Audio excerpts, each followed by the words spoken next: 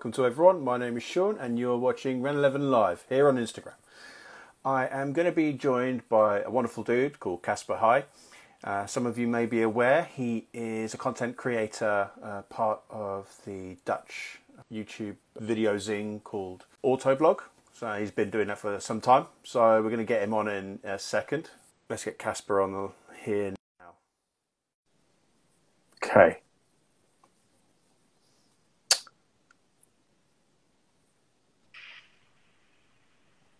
It works. It does work. Amazing. Imagine that. It's almost like, you know, we practiced this to make sure it did. Almost. Almost. How you doing, Casper? You okay? I'm good. Thanks for having me. No, man, it's a pleasure. You know, I've been wanting to do this for some time. We actually had this booked for some time as well, didn't we? So, you know, I felt awkward saying, "Are you free this date in advance?" And you know, but you know, it's not that I'm too important or anything like that. It's literally how busy it gets on here. So, you got a busy agenda now, man. I mean, I see you doing things almost every night now. I think it started out with a weekly thing, or maybe twice a week, and now it's more. So, doing good for yourself. Do you know what? Yeah, I think part of it is I really enjoy being on live. I like being in front of the camera. Another thing is just during these times, and I've tried to move away from talking about COVID and all this stuff. But, you know, during these times, it's nice to have a bit of escapism. You know, the ability to sort of talk about things that are away from all this, you know, poo storm, as it were, that we're in. So anything to help. And it's the only, if it's a way I can help people, I'll do it. So. There you go. There you go. So, Casper, a lot of people over in your neck of the woods know you already. You've been doing a lot of video work, you know, in front of the camera. You do a lot of stuff behind the camera as well. You are a fully fledged content creator. But tell us, you know, a bit more about, you know, what you do with AutoBlog and how you got to this point. Yeah, the thing is, I just moved away from AutoBlog, but it's a very big part of my history. That's absolutely true. Oh gosh. Okay. Well, congratulations or commiserations. Yeah. No, it's fine. It's fine. I'll get to it in a second. But actually, the thing is, a lot of people know me from the YouTube channel. And the thing is, it was never a goal for me to get my face on video or anything. 12, 13 years ago, I was working in advertising, and I wanted to do something else. I wanted to change something up in my life and be away from the computer more and go outside and meet more people, basically. And decided that I wanted to go into automotive and become a photographer, basically. I'm cutting a few things short here, but we've got 1 hour, I think, so I have to be quick. But I wanted to be an automotive photographer, and I sent an email to the guys at AutoBlog asking them, like, okay, guys, do you need a photographer or something, or can I, like, bring coffee or whatever? Can I work with you guys and learn from you guys and get into the automotive world and maybe shoot some nice photos? And they were like, well, we don't do anything with photography, but we like the way you're writing us, so maybe you want to write some articles for us.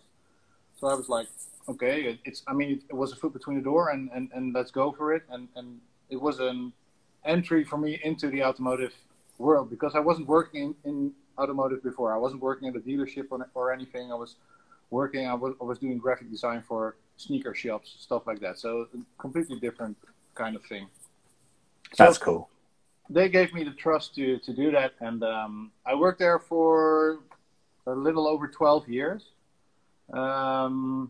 And at a certain point, they were like, okay, well, we're going to do more with online video. So maybe you want to do like a video, present a video. And I was like, not really, but if I do, I can drive the cars. I mean, I can drive them instead of writing about them. So that was basically the thing for me. I was like, okay, let's drive, let's go. And then doing the video was more something like, okay, I have to do that, but then I get to drive all these amazing cars.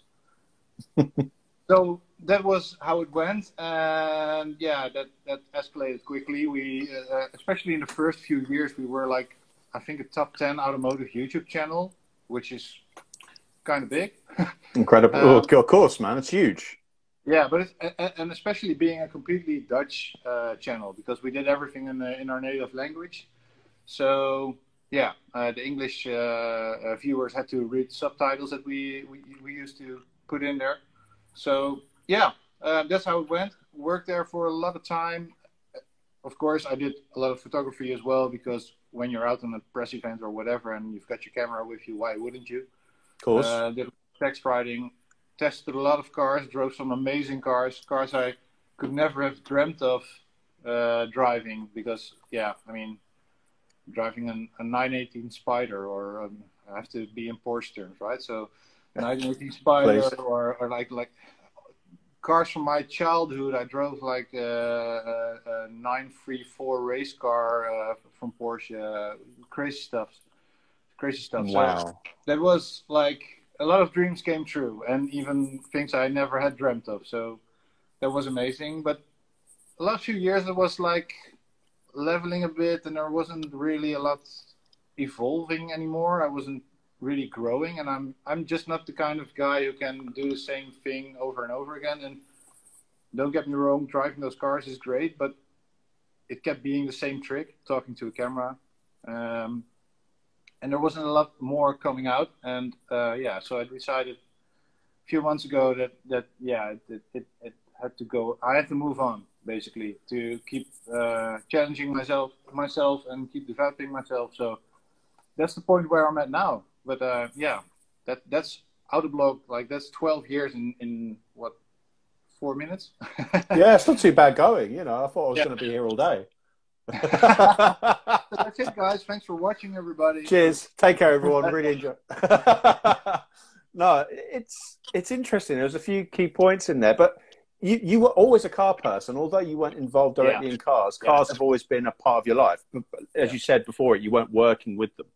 Yeah, I wasn't working with them because I didn't really know how to work with them, I think. It was always like my biggest passion. My parents say, and I don't know, I mean, I don't have any memory from being that young, but my parents say, I said Papa and Mama, which is father and mother, and then after that I was pointing out cars on the highway from the back seat. I was pointing at cars and saying, like, that's a Volvo, that's a, you know. I don't know if it's true, but that's what my parents tell me. So there's some truth in it, I think. And yeah, it's always been part of my life, and it comes probably from my father, who is the same. We can nerd about cars like a whole a birthday or something, and people are sitting around us like, okay, there they go again, you know. Even your father here is saying correct. So yeah. Now I know your father's watching. Your papa's watching. I am not going to swear. I promise you now. So I have to show some respect. He's used to some swearing. Yeah. Okay. Well, you need to clean your mouth out, mate. Okay. It's interesting. There's a lot of parallels. I was exactly the same growing up, but my mum and dad weren't into cars. The milkman, massively into cars, and I had that same passion. I had that same passion, you know, being able to name cars as a child, sitting in the back of whatever car my parents were in, and mostly Volkswagens or Hondas, and I would just like incessantly spot cars and look at them. I had books. I was like a, you know how people are like ornithologists into their bird watching, or you have trains or planes. I had books with me, ticking off cars if I saw them, you know. Oh, and, cool. yeah, it was just forever like that. So I get what you're saying. So what the opportunity arose from when you were in design. How did that opportunity come about? It basically didn't. I was working freelance at that moment, and I was talking about this with my then girlfriend, now wife, and I was talking with her, of course, about not being really happy with what I was doing, and decided I needed to change things up. And she was like, okay, I mean, at that moment we were just the two of us, and we were living in an apartment, and we had to pay some rent, but that was it, and we didn't have big things to worry about. So she was like, okay, man, if you want to do something else, this is your chance. I mean, if you want to do it in 10 years when maybe we have kids and a mortgage and stuff like that, then it might be difficult. But now you can actually change things up. So that's basically how it all came together. And then there was like, I don't know how you say this in English, but a day where you can visit a school to see if you like it. Oh, like not an inset day, but someone, I know someone's watching who's really good with English. He's going to throw the word up there. And you know exactly what I'm talking about, mate. So, Michael, do it now. I had to name drop him so he knows. But yeah, I get what you're saying. Okay, and then it's amazing how opportunities.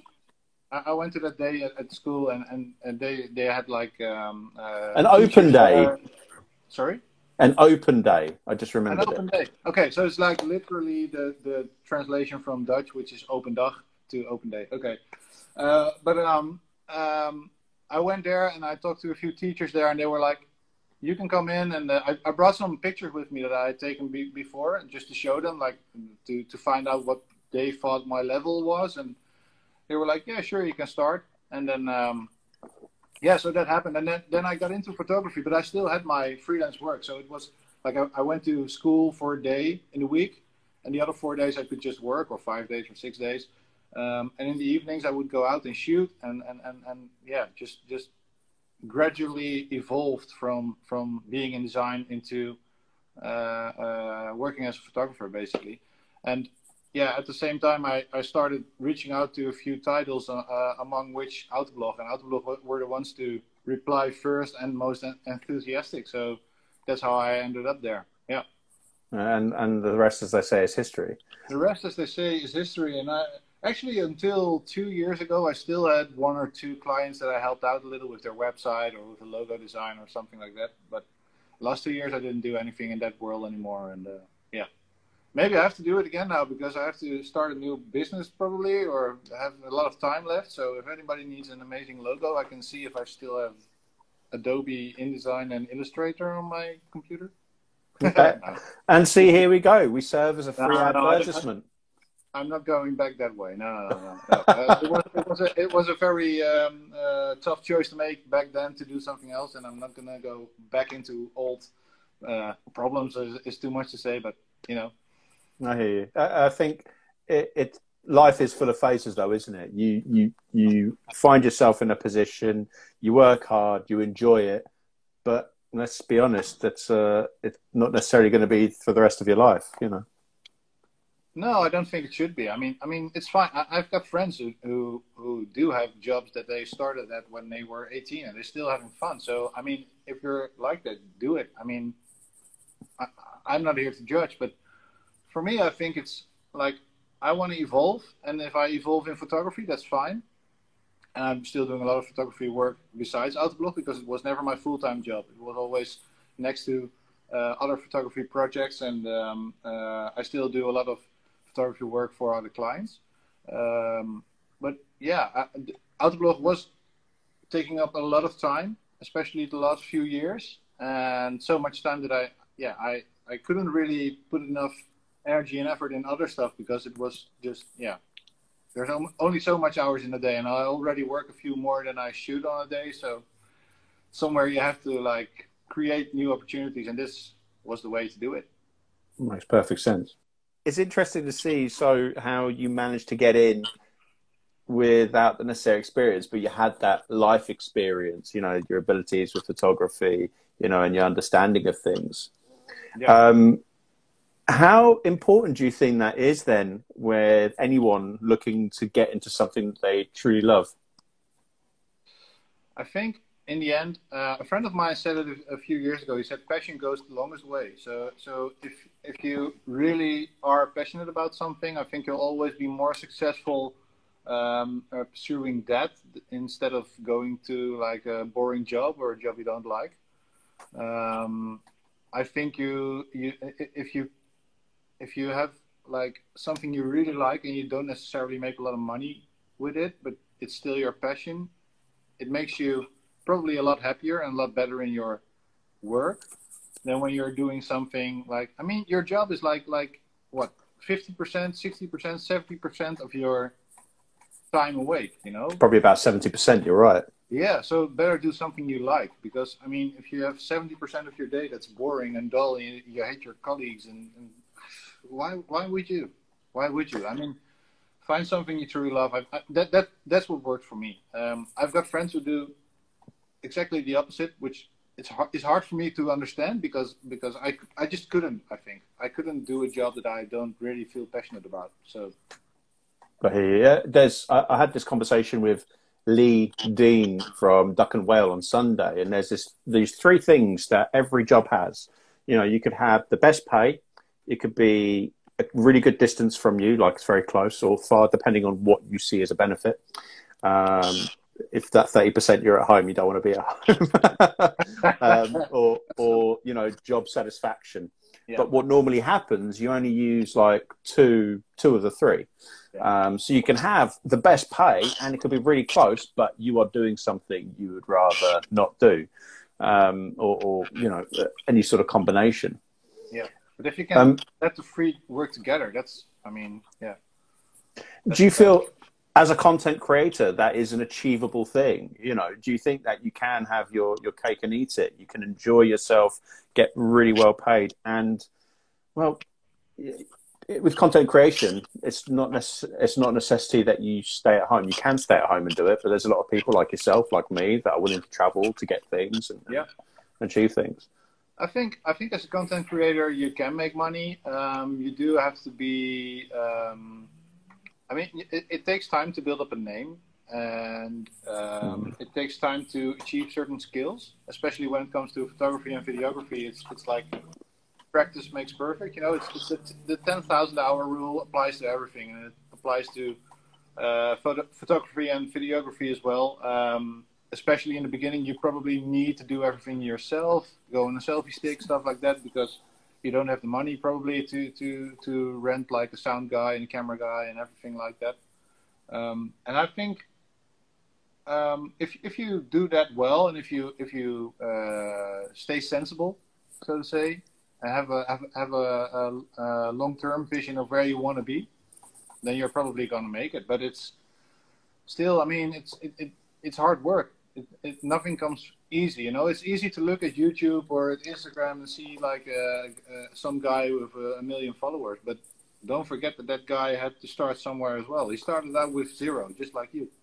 Yeah, of course. Just how you are and how unique your content is.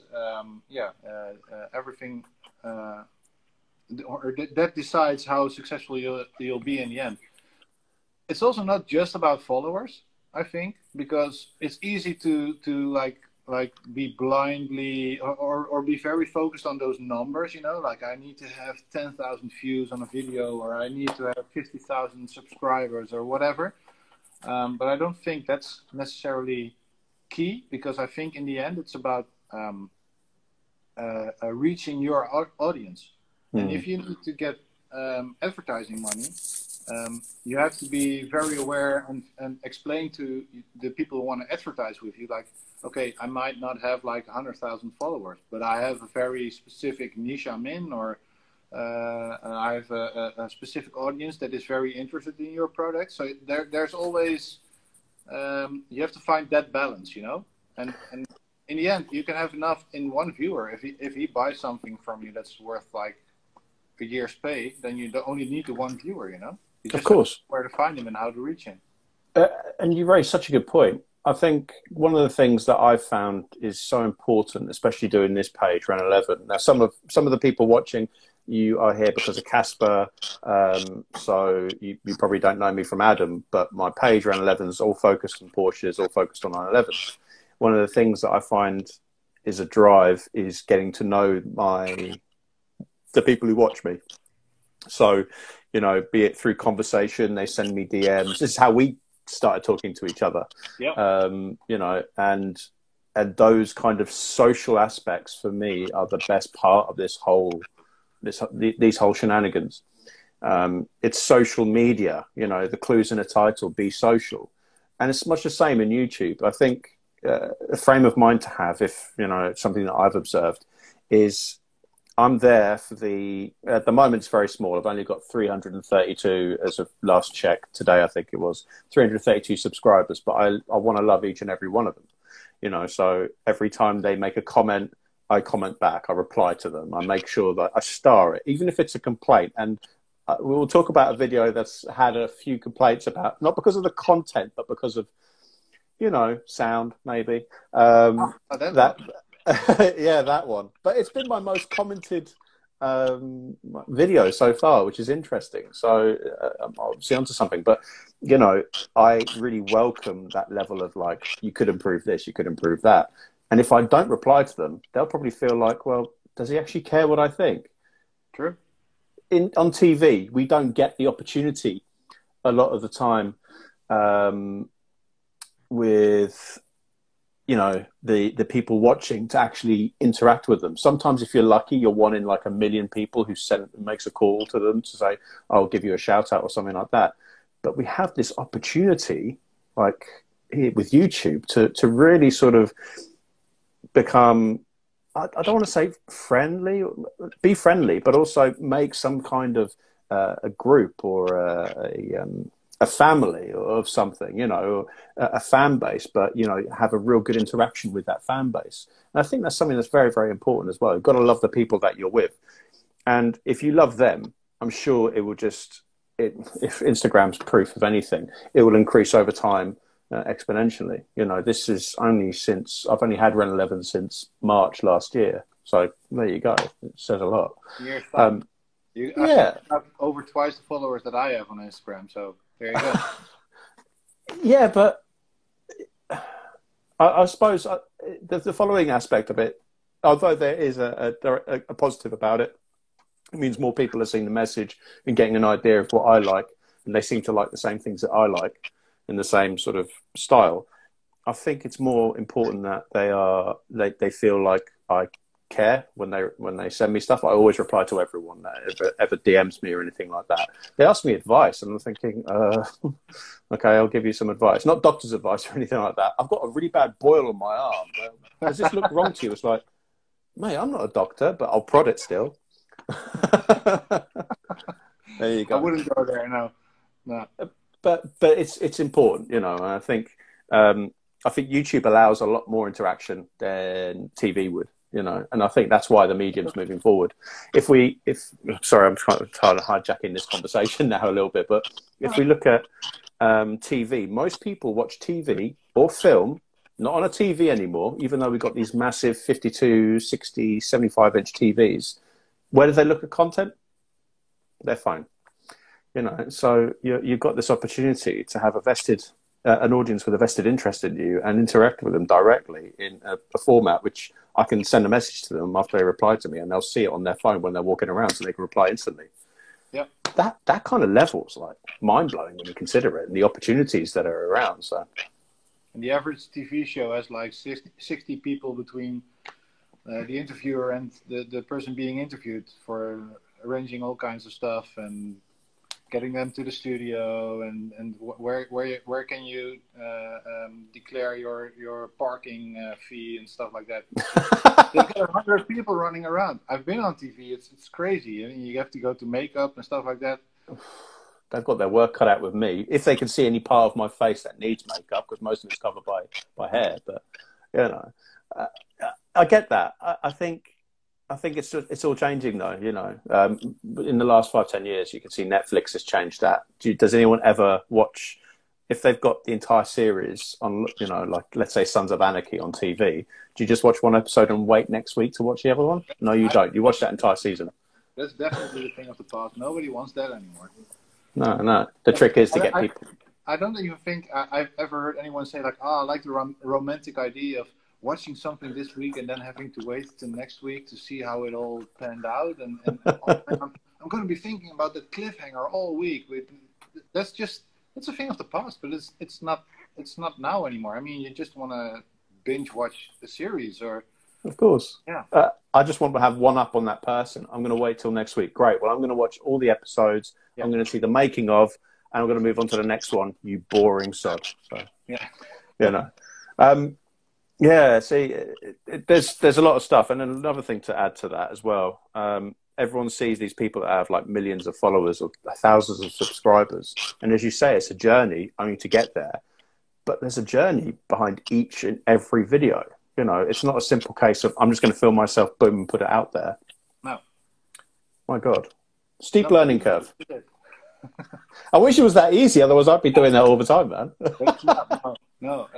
I've made a lot of videos in the past, but yeah, it's always you got to do your research and line everything up. Yeah, it's still a lot of work, but it's a lot easier to do like this than when you work for TV or something, because then you have to keep like all those people I just mentioned. You have to keep them happy and get them at the same place at the same time. So yeah.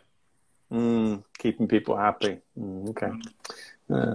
I'll remember that. I'll see if I can put that in a note somewhere to remind myself one day. Yeah. It's not just a natural quality you have, or I have a natural quality of pissing people off.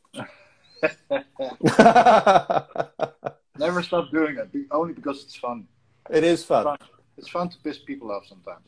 It's fun, and then I kill them with kindness, and they don't appreciate that. So, before we get on to the next subject, I just want to ask everyone, if you have any questions for Casper, please feel free to type them out. There is a question mark box, if you notice, at the bottom of your screen. Type it, press that button and type the question in there. So we'll see a number of questions come up, and I'll be able to ask them in the next 15 or 20 minutes or so. So please write them down, and I promise I'll get to them.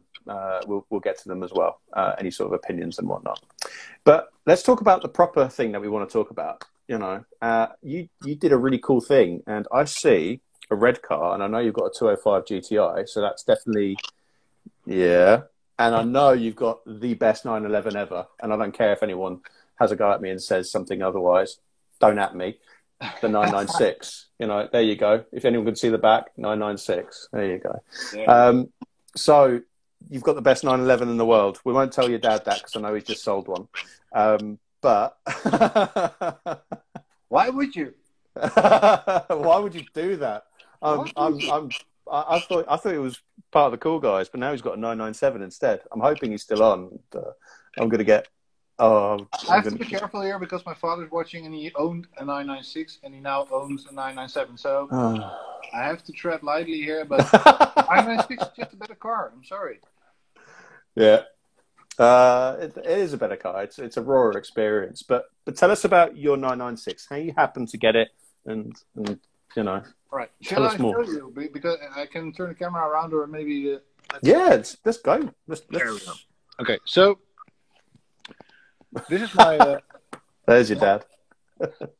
Hi, Dad. Love you. Cheers.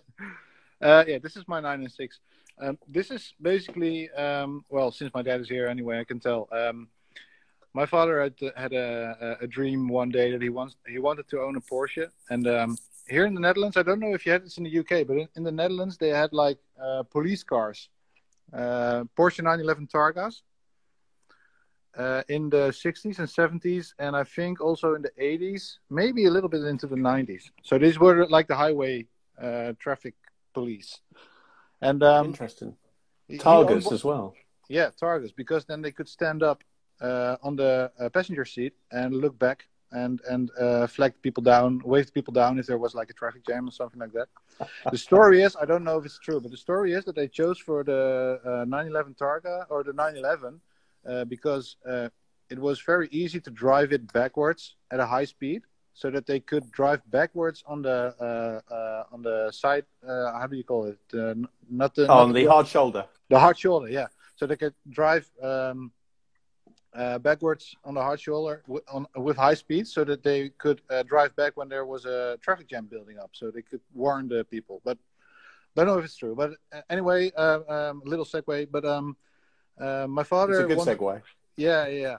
My father wanted to own a Porsche, and he basically infected me with the virus. If I'm honest, when I was a kid, yeah, but it's true. When I was a kid, I'll switch back for a little while. When I was a kid, I had a Dodge Viper on my bedroom wall, and I had a Ferrari F40, and there was a Porsche 959 as well, but it was a smaller poster, I have to be honest. And the appreciation for the brand came because my father was so crazy about that car, and he was talking about it. And at a certain moment, he owned one, and we would take drives in it. And that's what sparked the love for the brand in me. And now, I wouldn't. People will call me crazy, but I wouldn't trade this. Well, where's that car, the black one. I wouldn't trade that car for a Ferrari F40 now, probably, because it became a goal, and it first became a dream, because I never thought it would be as successful as my father was, and he did well for himself, built a company, and at a certain moment he could reward himself with the car. But at that moment I was still working like for a boss, and it was like something like unachievable for me. But at a certain moment, it became like it went from a dream to a goal or something, if that makes sense. A few years ago, I was like, okay, if I do this right, and if I save up my money, then maybe in a few years' time I can actually buy a 996. So that's how that happened. I bought this car last November. It's not the prettiest of 911s. I mean, it's not perfect. It has like a little less than 100,000 miles on it, but it's been used. It's got some paint chips and some little scratches, and it's not perfect. But that's the point. That's the point, isn't it? It's supposed to be used. Absolutely. It's an early car, so it's like, let's get this out of the way, all the 996 haters. Yes, these cars have problems with their IMS bearings, but the early cars, they have dual row. Mm-hmm. And dual row, they seem to be failing less. Mine has not been replaced. I've driven the shit out of it. It's still in one piece. So I don't know. I mean, one day when I do the clutch, I'll probably do it, replace it, but I don't know. It's not that huge a problem. The internet wants to make you believe. Yeah. So it's an early car. I actually bought it like those side blinkers. They were white when I bought it, because I think the previous owner once put them on there because he thought it looked better. Changed them back to orange because I just love the orange blinkers on those early cars. Yeah. Wheels are not from 996. They are a 997 wheel. But I like them, so they're on there. But they're an 18 as well, aren't they? That's a nice one. Yeah, it's an 18 wheel. Unique. It's a 997 Carrera S wheel, I think. They're 18-inch, 8-inch wide in the front and 10 in the back. Oh, okay, so GT3 fitment. Yeah, pretty much. .1. But without the without all the suspension arms and stuff, of course, but. It has been lowered. It's got an AST suspension 5100 kit on them. So it's like coil overs. I have to get my English straight here. Coil over. So, it's been lowered quite a bit. It's got adjustable damping, so I can at the back of the wheel I can adjust a little. Turning thing, and then it gets stiffer or a bit more spongy. And it's got the factory LSD, which was a big plus for me. I was really happy with that. Nice. Actually, I bought it without knowing that it had one, but I found out a few weeks later. It's a cool story. But because the previous owner, he sent me a list with the options, and I think he missed one line of the option sticker that's under the hood. Yeah. So the LSD and stuff was not on there. And then later I read some stuff on the internet, and I was like, okay, I'm going to check those option codes. And then I found out that it does have them. That's wicked. Yeah, that's very cool. I was very happy with that. It's got a graphite gray interior. It's got a sunroof too. For those of you who consider buying a car like this, if it has a sunroof, try it, because I did try it, but I only tried this position, and once I opened it completely, those little rubbers here, one of them went with the roof, and the roof jammed, and I had to get everything fixed. So that was a struggle, but yeah, that's my car. That's my baby, basically. A tip from the top for everyone: anything that's electrical on a car, try it before you buy it. Yeah. Yeah, and the stupid thing is I did try it, but it was drizzling that day, so I wasn't going to slide it open completely. I was just like, okay, button works, and I tried it a little bit back and forth. And I was like, that's fine. So I Yeah, I had to hear learn you. the hard way, but you know, saying yeah. that, So, it's such a wicked car. somebody's saying LSD mostly on 99 miles in the States. This is a US car, so it's imported into the Netherlands. But it's like it's got the Euro bumpers and stuff on there. So yeah. I was going to say, I didn't notice any over fenders in any of the pictures that yet. Not over fenders. They've got those bumperettes. Yeah, but I'd that's love the not bumperettes. there. But yeah, so it's a US car, and it has the LED, so that's a lot of fun.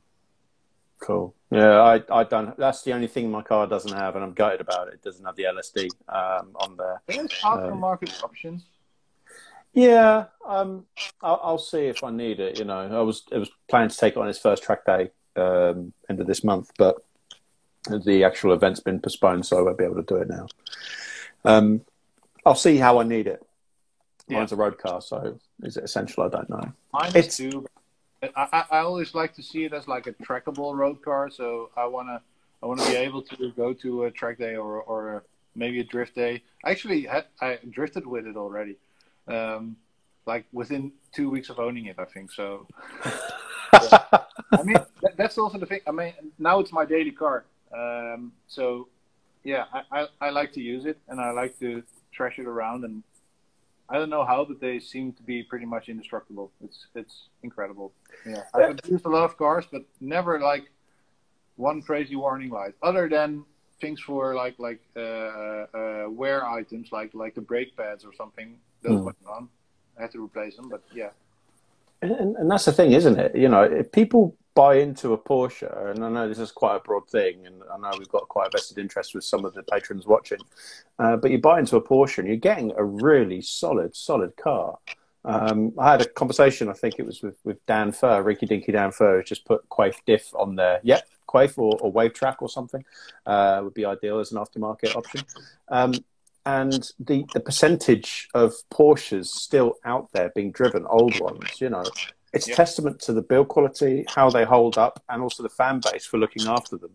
You know, they truly are like the attainable supercar. If you have a dream car, I used to have two lists for cars: dream cars that I'd never be able to afford, and the attainable dream cars that one day I'll get.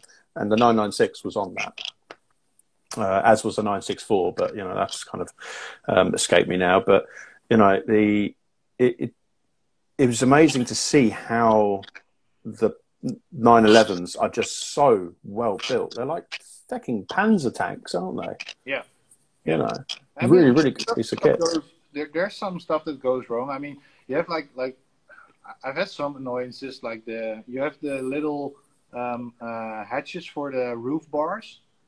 Yep. They're in the color of the car, and then you have little white plastic stuff beneath there that basically holds up those latches. And the white plastic things were broken. I informed the Porsche center, like, okay, what's it gonna cost me? And they were like, I think they were €3 or €4 each. I was like, okay, give me 4 and I'll just replace them and be done with it. But then I had to take off the roof strip, and then the attachments broke, so I had to buy new attachments, and the rubber fell apart, so I had to buy new rubbers, and in the end, I was like €300 down for replacing 4 bits of plastic that cost me €3 or €4 each. It's a 21-year-old car. It's to be expected. Yeah, you know? I think that's another thing to get into, and also another thing. Remember, when you're buying a car like that, it was in the UK about £65,000 brand new. Just because it's more attainable doesn't mean parts and servicing are going to be cheap. It's expensive. On the other hand, it's worth investigating what you need and where you buy it, because there's a lot of stuff that you can buy at a Porsche center that comes in the same or in a different box, but from the same manufacturer. And I think the internet is full of those stories. And if it's on the internet, it's true, right? So you have to do your research. But there's a lot of stuff that you can get a lot more for a lot less money than when you go to a Porsche center. And certain stuff you want to get at a Porsche center, and certain things you want to have done right. But like for basic wear and tear items, you know, I would basically always go to like a specialist and not to the Porsche center, because it's gonna be a big difference. Sometimes it's like 2-3 times more expensive for the same part if you go to the Porsche center. I do. For the parts, I get it. Servicing, I mean, I go to an independent for mine. You probably go to an independent garage for yours. But I believe, and I know why, you know, servicing costs are so pricey if you go to a Porsche center, because the technicians, which, remember, not mechanics, the technicians, because a lot of the stuff they're doing is on computer, the training that goes into you know, making sure that they are on point with things is so high, you know, and they're constantly being trained. And now we're looking at electrification. So there's an awful lot of money being dropped onto educating these techs to make sure and ensure that they do a great job. That's true. That's true. Absolutely. So, you know, I see why it's so costly.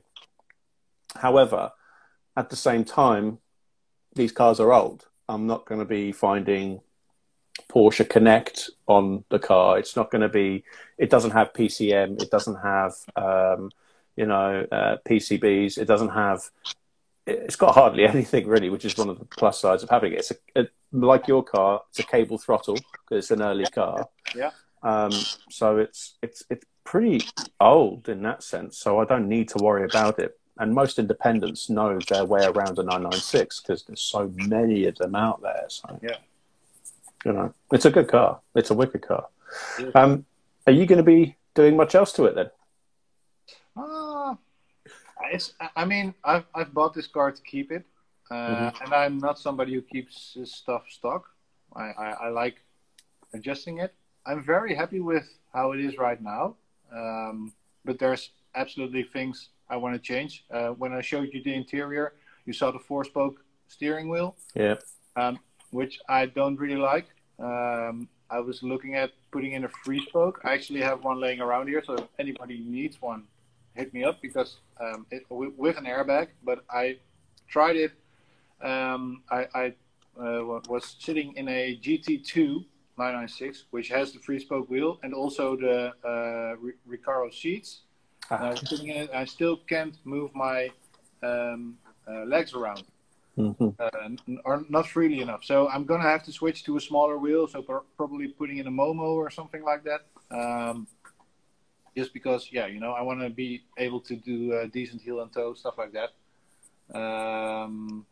So yeah, that's something that's going to change. I want to have different seats sometime. Not in a big hurry with it, but I do want to have some like more bucket seats. But they still have to be reclinable because I've got 2 kids. I didn't show you, but I've got 2 kid seats in the back. I saw the child seats in them. Yeah, you know.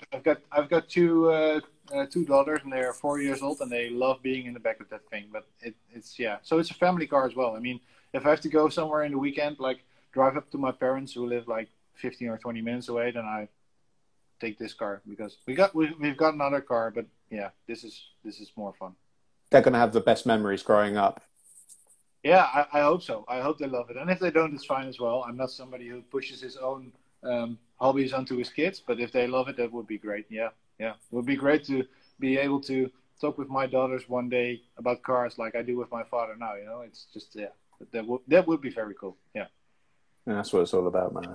It's a beautiful car. Hey, Remco. Sorry. Somebody's replying. We've got this hashtag Porsche met peuters. It's like Porsche with small kids. Because he has 2 child seats in his car as well, and we meet up. It's a good friend. See, that's the thing. You know, I've got my son as well. He's 6. He's very tall for his age, so we've managed to allow him to accommodate him in a booster seat. And yeah, he loves it. He loves actually being in the car. He loves all the smells and everything. You know, he likes being able to rest his arm, you know, by the transmission tunnel. You know, rest it on there so he can actually chill out a little bit more comfortably on there as well. Wicked car. He's quite big for his age, you say. So if you're starting to lose headroom, you can take out the seats. You know that, right? You do that, and take it off. You can just take them away and put the seat on the bottom of the car. See, there you go. It's even better. I'd love bucket seats as well, like you, but Yeah. again, I've got to consider that until he's too big, and then I'll be like, well, you're just going to get you there yourself. I don't care if you're 8 years old. Find a way. Yeah. I'm joking. I wouldn't do that to myself. You just have to make myself fit in there, you know. But it works. I have to put my seat a little bit more to the front than I normally have it when they're sitting behind me, but it's okay. I mean, I can drive like that for hours. It's no problem. Ah, kushti. The 996 then, you know, it does get an awful lot of stick. But I mentioned earlier, I've released a video about owning a 996, and there's right. Sorry, the beep one. the one with the really loud beeps that deafen people. Yeah. It got a lot of complaints with the sound, but the content everyone seemed to like. So I'm like, oh, it's a pleasure pain thing. I wanted to introduce people to, you see. Audibly, it would kill them, but you know, content-wise, they're like, yeah, it's great, but they're bleeding from their ears now. And it's a common thing, isn't it? And it still happens to this day. You know, you have a conversation with someone about owning it. You know, I've got a 911, and then they go, oh, okay, which one? And if they say which one, it's great. Or some of them are like, oh, is it like the air-cooled one, or is it the shit one? And I'm like, yeah, it's actually the shit one, you know, to be fair. And suddenly, good question. You tell them that you own a 911. I just say I've got a 996, and then instantly you can see if somebody appreciates it or not. You know. Well, yeah, I suppose because I say 911 because not many people outside of it who aren't interested in 911s may not know. If I say 996, they'll be like, "Do you mean a Ducati?" And you're like, "Oh, you know." Sometimes that comes up when you search for something on Google, like 996 whatever rev counter or something, and then you get like all those motorbike parts, and you're like, I don't want that. Can you imagine someone ordering Ohlins for a 996 and they just get 2 forks for the front? That would be interesting. That would be. But yeah, I've noticed it. And like I said in the video, I don't really care what people think because I bought that car for myself. Everything I'm doing to that car is for myself. Much like you're doing what you see fit. And these little amendments here and there are all to make you, are all for you because you like the idea of what they do and you know, everything to do with it. It's your car. It's your personal taste. Yeah. How have you found people about talking about your 911, especially as you did put it on AutoBlog, and there was a video saying, I've just got a 911 and you're driving the vehicle. How have you found response? Most of the people like it. There's always going to be haters. I mean, if you put something on the internet, there's always people who are going to agree with you and people who don't, which is fine. True. Yeah, I mean, I don't care. I think in the end, if you put any value into other people's opinions about the choices you make, I mean, I don't know if that makes a lot of sense. You have to follow your own beliefs, and no way that everybody's going to agree with you when you do certain things to your car.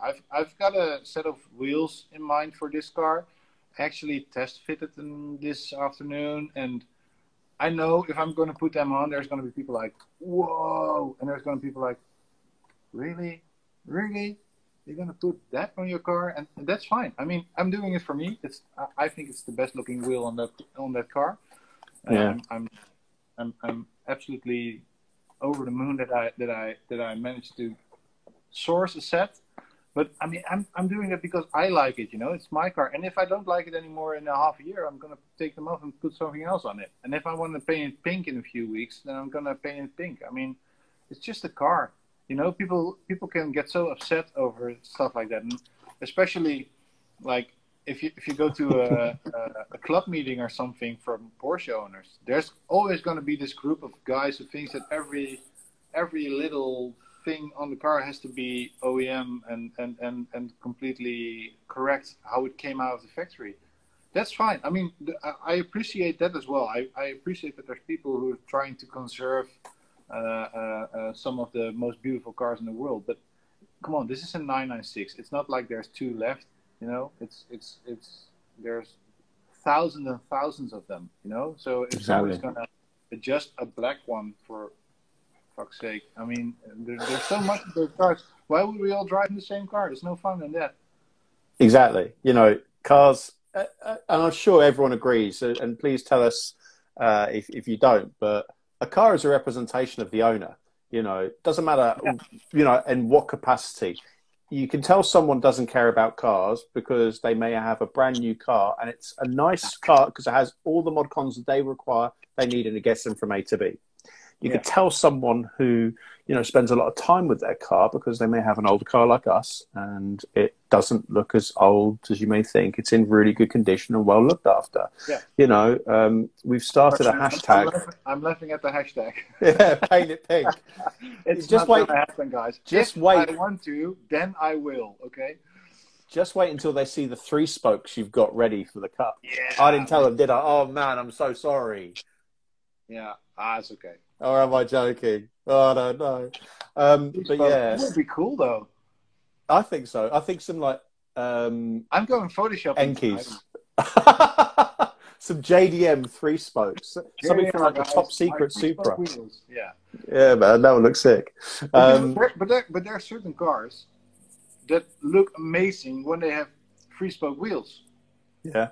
In definitely. The right scene, in the right, and even if it's, I mean, it doesn't have to be your taste, but I'm sitting in a Saab garage.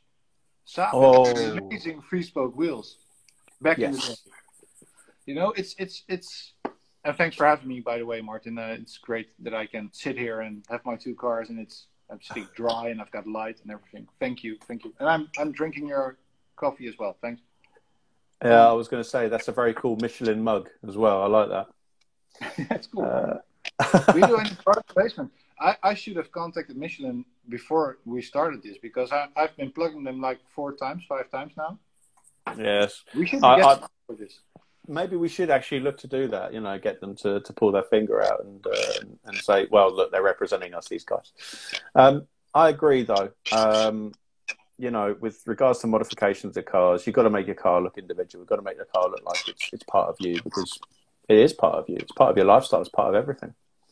Here we go. And someone's asking about, is that a 205 in the background? Yeah, did I get that right? Sorry? Did I get that right? Hello, 205 in the background? Yeah, 205 in the background. You did get it right. You're learning Dutch, man. Man, wow. I saw someone say that the video quality shit, and they said that in Dutch as well, and I was like, I can read Dutch. Nice. You've been doing so much research that you can now speak Dutch. That's good. That's cool. I'd be stuck when people start talking to me in Dutch. I'd be just like, yeah. Mm-hmm. Can you say the word in Dutch, do you think? Achtergrond. What does that mean? That's background. That's what you were. Okay, that sounded worse than what it sounded like. Yeah, but that's the 205. You asked me about both cars. Yes. That's right. This is the 205. So this is like, I bought this car. I wasn't even looking for a 205. I was looking for a 106 Rally because I love those cars. Whoa, proper car. You can quite... for quite a little bit of money, you can make them a lot of fun. So I was looking for an affordable project car, and I was like nosing around, but it's hard to find a 106 Rally that hasn't rusted its whole back end off. And the search was going on for a while. And then a friend of mine, he was like, "Oh man, somebody I know is gonna sell his 205 GDI," and I was like, "I'm not really looking for that." And I was in doubt, but then the guy was telling me, I'm going to switch the camera around again. Okay. The guy was telling me, he was like, you know, it's a first owner car, and it has like, well, I think it's in miles, it's like 80,000 or something. I think a bit less even. It has its original paint. It has orange blinkers. Haha. Orange blinkers. Those ambers. Yeah. Gingercators, somebody called them on my 996. Gingercators. Yeah. So it was like first owner car. It's the 1.6. You've got the 1.6 and the 1.9. The 1.9 is great because it has more power, but this one it has shorter gearings, so you're actually a bit more involved in the driving, which is nice. And it's an amazing car. And people who know me from AutoBlog, they know this. Oh, it's it's locked because it's standing here, sitting here with Martin. It's sort of my this is my sort of one car storage in his showroom. But it's it was an amazing opportunity. I went to look at the car, I test drove it, and I was with a friend, and he was looking at me after 300 yards, and he was like, "Okay, you're gonna buy this car, right?" I'm gonna buy this car. So in the end, I didn't buy a project car, but I bought a car that's pretty much like in its complete original state. And this is like what I was referring to earlier. I don't mind people preserving a car that's in its original state. But for this car, I don't think there's a lot of 205 GDIs in this state anymore. I think most of them are like, they exist out of 5 or 6 or 7 205 GDIs, and they've all been trashed around. And I bought this car from, like, I think the owner was 87 years old, something like that. It was really like an old guy, and they just used it as their daily vehicle for a long time. And after that, his grandson drove around in it for about a year. But he was really, I think he's here. Thomas, is that you? Yeah. Yeah, there you go. Right on cue as well. Yeah. So he is. He was driving around in it for about a year or something, and changed up 2 little things like the exhaust, the final damper for a bit more noise, which I actually kept on for a long time because I just liked it and I was driving around in it. But I was never gonna mod this car because it was just too perfect, and I don't think you see a lot of these cars anymore, you know. And then I think it's good to preserve something. But like a 996, where there are, like, I don't know how many there are still around, and they can easily be modified. You know, it's just. And if I did want to mod that car, it was my right. But I just, for this car, I thought it was, well, let's keep it stock. And do you know what? As you can, if you want to. Everything's reversible. Did your beautiful ring light die on you? Oh, it's still it was barely dark there, man. I know, it's getting really dark. So you can't see my horrible paws and bags under my eyes from running a puppy. We have 2 minutes, less than 2 minutes to answer 3 questions. Okay, so it's good timing. So first question is, okay, for the both of you, what is your dream Porsche model? And if you can't choose a Porsche, which car would you buy to drive? Okay. That's a good one, Peter. Okay. Hi, Peter. Nice that you're watching. Thank you, Vag Driving. He's actually in you're a Volkswagen guy as well, right? Oh, well. Yeah.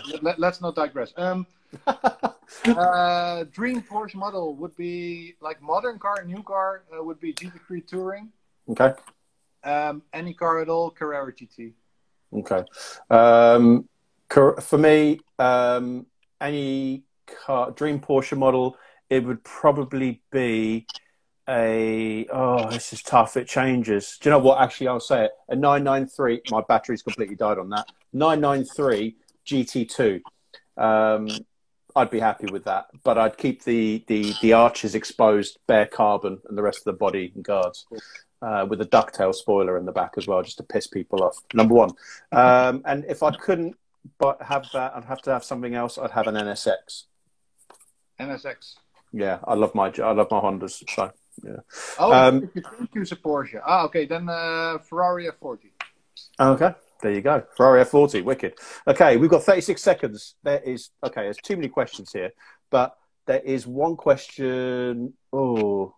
Okay, here's one. Wooden shifter in a modern Porsche. Yay or nay? You got 5 seconds. Yay. Yeah, I'd say yay too. Okay, next question. PDK or the 7-speed manual? Manual always, yeah. I got to say it depends on the actual car itself. You know, if I've got a track car and I want to just keep hold of the corners, going around corners, PDK. Manual for everyday driving. 5 seconds left. Casper, thank you so much for being a guest, brother. We'll have to do this again. Bye. We will. Bye.